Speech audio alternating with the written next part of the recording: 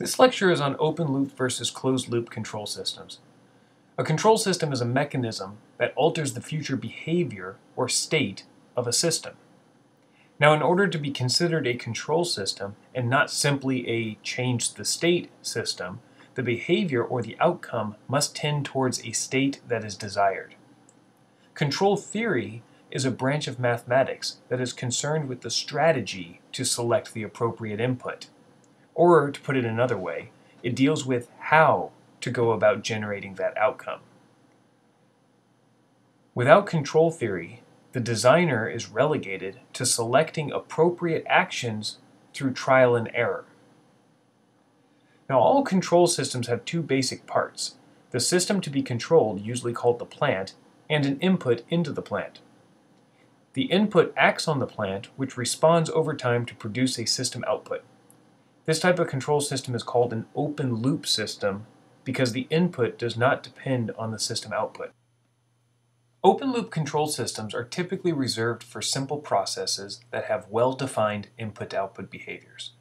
For example, a dishwasher is an open loop control system. The goal of a dishwasher, which is the plant, is clean dishes, which is the output. Once the user sets the wash time, which controls the time to clean the dishes, the dishwasher will run for that set time. Now, this is true regardless of the cleanliness of the dishes. If the dishes loaded were clean to begin with, the dishwasher would still run for the prescribed time. Further, if you loaded the dishwasher with 10 plates full of cake, the set time might not be enough to clean them. Another common example of open loop control is a sprinkler system for your lawn. In this control system, the system output is the moisture content of the soil. Again, the user sets the timer, which controls the amount of time to run the sprinklers. And while the sprinklers are running, the plant, which is the grass in this case, is being watered. Again, an open loop sprinkler system would still run even if it was raining outside. For a more complicated example, imagine trying to obtain a constant speed in your car without the benefit of the built-in automatic cruise control. To do this, you wedge a rod between the front of your seat and the gas pedal to depress it halfway down. The output of the control system is the speed of the car, and the input is the position of the gas pedal. Again, the car itself is the plant. The car begins to accelerate down a flat road until the force supplied to the system is balanced by the force of friction. At this point, the car stops accelerating and maintains a constant speed. But what happens when the car encounters a hill or a valley? Without varying the input, that is, adjusting the gas pedal, the car will slow down or speed up, and the desired constant speed will not be maintained. This is the primary drawback to open loop control. The input to the system has no way to compensate for variations in the system. Now, to account for these changes, you must vary the input to your system with respect to the output, and this type of control system is called a closed loop control system. Now, in addition to calling it closed loop control, this can also be referred to as feedback control, negative feedback control, or automatic control. For the time being, we'll use these terms interchangeably, although there are slight variations between some of them that we won't address in this lecture. In closed loop control, you measure the output of the system with a sensor and compare the result against a reference signal. Often this is referred to as the desired state or the commanded state. An error term is generated and then fed through a controller where the error is converted into a system input value. When drawn in block diagram form, it's easy to see why this is referred to as a control loop.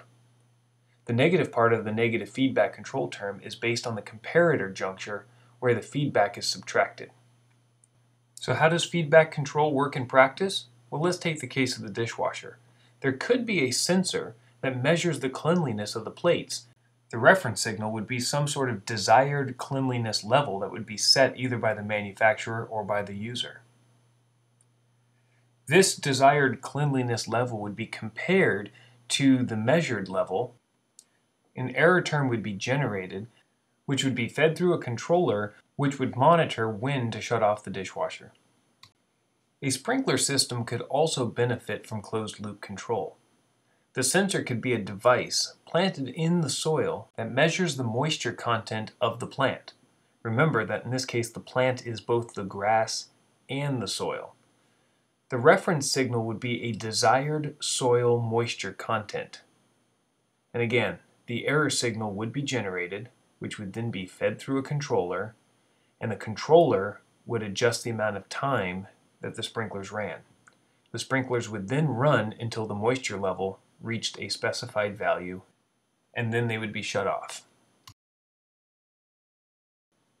For the car with cruise control, closed-loop control would work something like this. The sensor is a speedometer, which measures the speed of the car. The reference speed would be the speed that the car was going when the cruise control was set. Now, assume that the car starts in a steady-state position on a flat road. And what I mean by that is that the speed is constant at your desired speed, and also that the gas pedal is depressed the amount needed to generate that speed.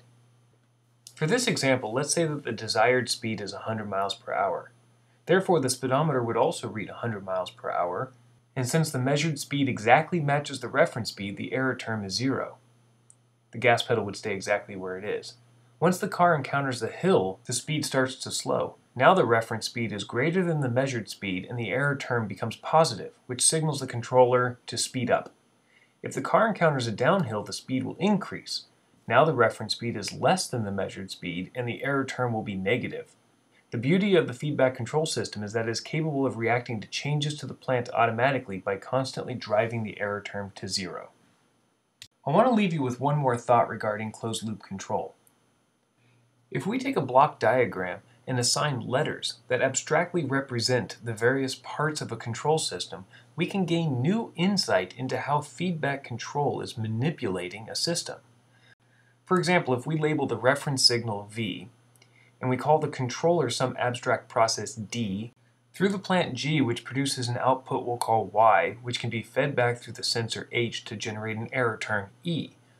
We can then reduce this block diagram even further. For example, we can multiply D and G to combine into a single block.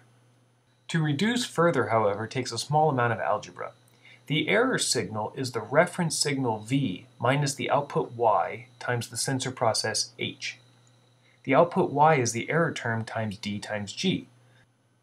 Now solve this equation for E, which will give you Y over dG. Now you can set both equations equal to each other, and through a few more algebraic steps, you can solve for the variable Y with respect to V. And since Y is the output and V is the input, the rest of that equation is what we refer to as a transfer function of the system. In this case, the transfer function is D times G over 1 plus dGH. And for those who are paying attention, you'll notice that I forgot to write the V at the end of that equation there. We can now rewrite this back in block diagram form. These two block diagram representations are equivalent of each other. Now, doesn't this new process look a lot like an open-loop control system, only with a modified plant? The feedback path has altered the original plant to be something new. And furthermore, the open-loop behavior of this new plant has the exact characteristics we wanted from the original plant, namely that it follows our input. Now here's something to ponder until the next video. What are the limitations of feedback control? In other words, can we make any plant G behave like anything we choose just by adding a feedback control system, which is made up of a controller D and a sensor H? One other thing. Do you think in our car example from up above that using feedback control we can turn a Pinto into a Ferrari just by applying more gas? We'll discuss that in a future video.